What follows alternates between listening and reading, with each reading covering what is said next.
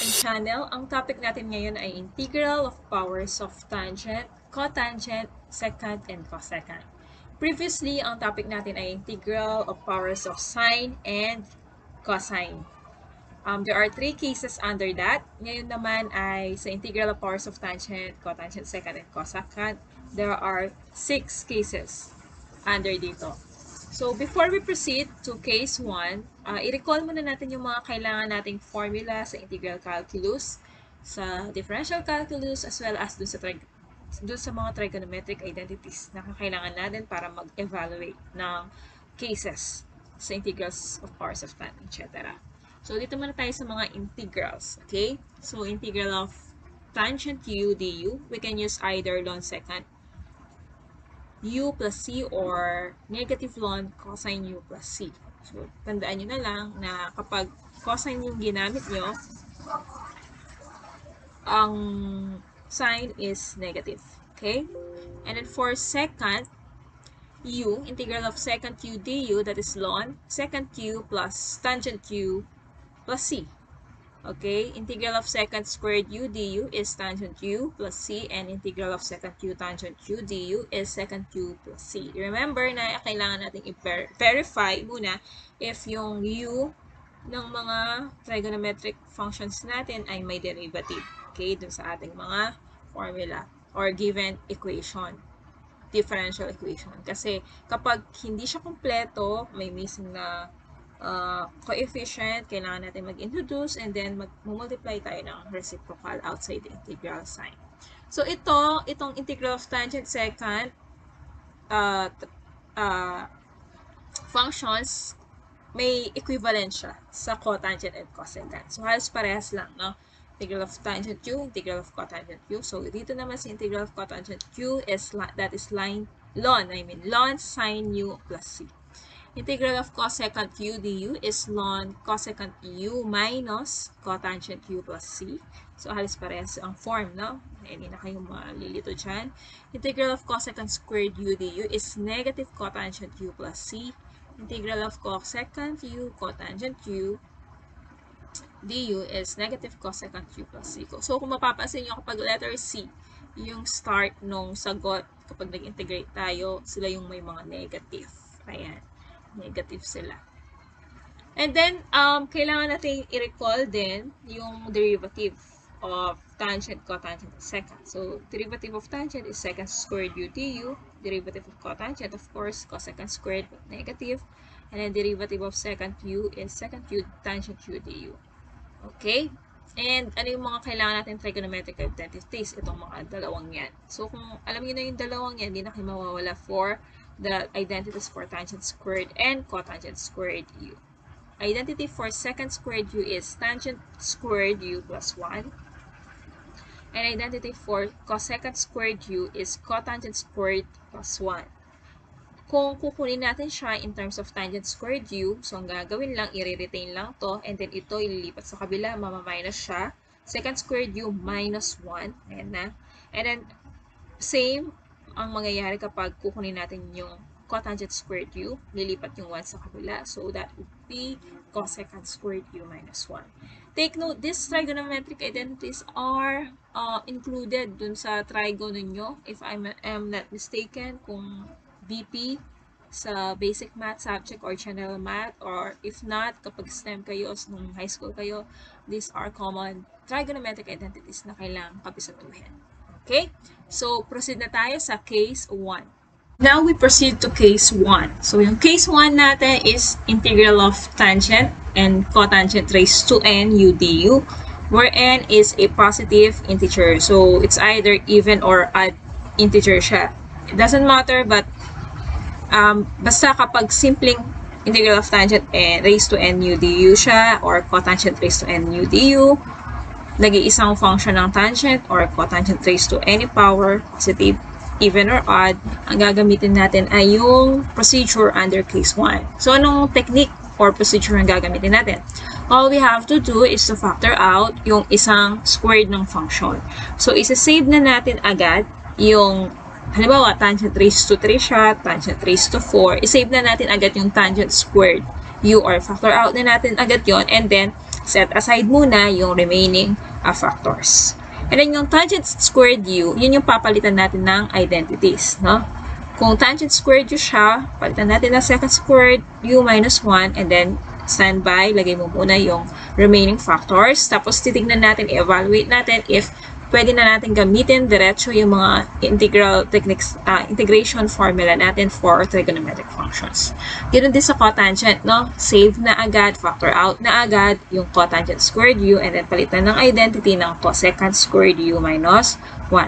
So, ang technique, palitan agad ng trigonometric identities, yung tangent squared o kaya cotangent squared.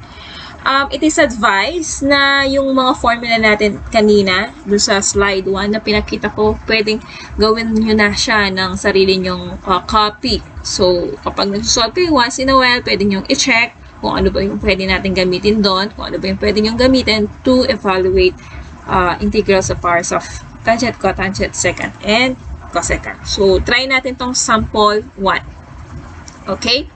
So, again, mag-isang tangent function. Okay, naka-raise sa either odd or even positive integer. So, this is case 1. Kapag mag-isa, either even or odd ang power niya, so under case 1 siya, mag-isang tangent.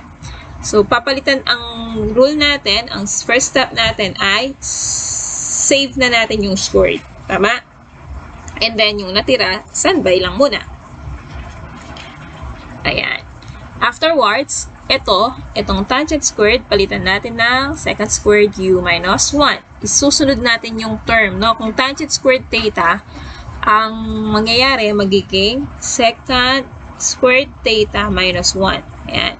Kung yung kanyang angle ay 3 theta, 2 theta, so isusunod mo lang din yon. So, magiging, halimbawa, 3 theta, secant squared 3 theta. So, in this case, theta lang kasi siya kaya ganyan. Anyway, may mga example ako na susunod na hindi lang simpleng theta ang ating angle. And then, copyhin mo lang yung natitirang mga variables. Okay? So, pagkatapos niyan, i-distribute na natin yung ating tangent theta d theta per term. So, distribute mo lang dyan at saka dito. Pati na yung integral sign. So, secant squared theta. Okay? Tangent theta, d theta, pati nyo na yung d theta, minus 1.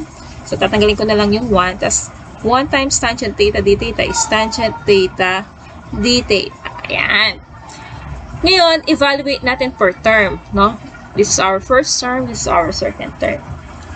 Alam natin na ang tangent, okay, kasi pipili ka, which ang magiging, kasi kung ganyan, may idea ka na we can use power formula, right? So, the integral of, sige, lalagay tayo dito. The integral of u raised to n du is equal to u n plus 1 over n plus 1 plus c for this first term. Pero isipin mo, which is u here. So, pwedeng ang first attempt mo is yung naka-raise sa 2, secant. But the derivative of secant is secant u. Kasi kung ang ginawa mong u ay secant, okay, ang derivative kasi niyan ay secant theta tangent theta d theta. So, there's no way for us to complete this, no? The secant theta tangent theta. Kasi ang n mo ay 2. So, dapat meron ka pang isang secant theta pa-partner kay tangent theta d theta. So, we try the other way around. Okay. Let's see kung ang ating d, okay, kung ang ating u ay tangent theta. Tanggalin ko na ito. Sige, obvious naman na. So, kung ang d natin, okay, ay tangent theta, ang u natin ay tangent theta, ang derivative kasi niyan ay secant squared theta d theta. So, sakto siya. Arrange lang natin. So, arrange lang natin. Maybe lalagay ko na lang dito. Okay, arrange lang natin ng tangent theta, secant squared theta, d theta, minus integral of tangent theta, d theta. Ayan. So, ito kadugtong niya. Ayan. So, ang first term natin, we will use, ayan, power formula, integral of u n du, u n plus 1 over n plus 1, may plus yan. So, nagkataon ang n natin is 1. Ang u natin ay tangent theta. Ang derivative niyan ay kumpleto ba? Secant squared theta, differentiate theta, d theta. Yan, wala na tayong idadagdag. So, we can use right away yung ating bar formula for the first term. How about sa second term? So, titignan mo na naman yung list. If we have an integral of 4 tangent theta. So, integral of tangent theta, we can use either. So, pwede nang hindi mo isulat to, pero for discussion purposes, sinusulat ko ulit. You can use either ln secant u or negative ln of cosine. Okay, may mga plus yan. So, kung negative to, mas maganda gamitin na yung negative para mag-positive siya, diba? Para plus ln cosine u. Pero pwede pa rin negative ln secant u kung anong gusto nyo. Okay, so our answer for this, tangent theta raised to 1. So, this is u. Our u is tangent theta. So, mangyayari, tangent 1 plus 1. So, tangent squared theta. Wala na tayong dadagdag na constant man dyan kasi kompleto siya.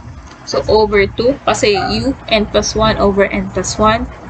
So, kaya tangent squared theta over 2.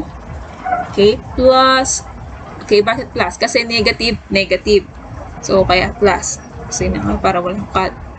Negative, negative ln cosine. Pero pwede yung gamitin yung secant. Gusto ko lang gamitin yung ln cosine kasi magpa-positive siya.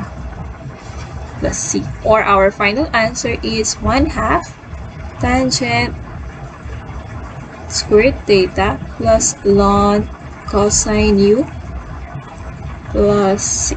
So, this is our answer for number 1.